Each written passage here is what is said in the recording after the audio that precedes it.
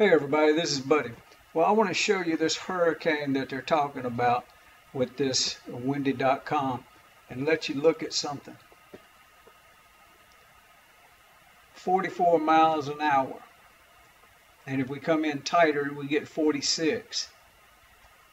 That is a tropical storm. Now this is how it looks in relationship to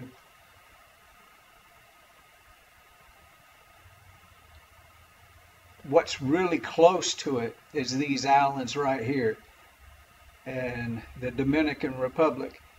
And I'm just going to show you the big picture of it.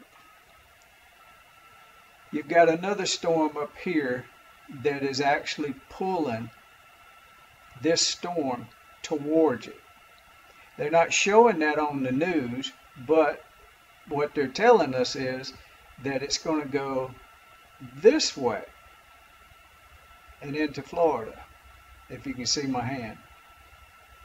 And we've got webcams that we can watch as this thing goes.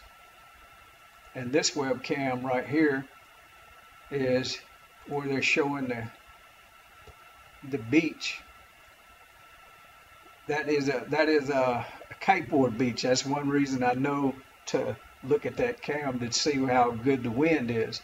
And right now, if we would have moved this over here to where we could look at and see, is it enough wind at Cabarete Beach, which is right here, to kiteboard? And it's no. You got to have 15-mile-an-hour winds to kiteboard. The storm is that close, but we just got to see how it grows. But I can watch this over time and let you know. But right now, it's 46 miles an hour. And it has, for you people that are joining in with me to see this stay out to sea, you've got this wind pattern right here that is sucking it right up into this. So that's the way we want to see it move. For all my people that are helping me move this storm, that's what we want to see. And you have to look at the big picture when you're looking at these things. That's a pretty good area to move to, right in there and then out to sea.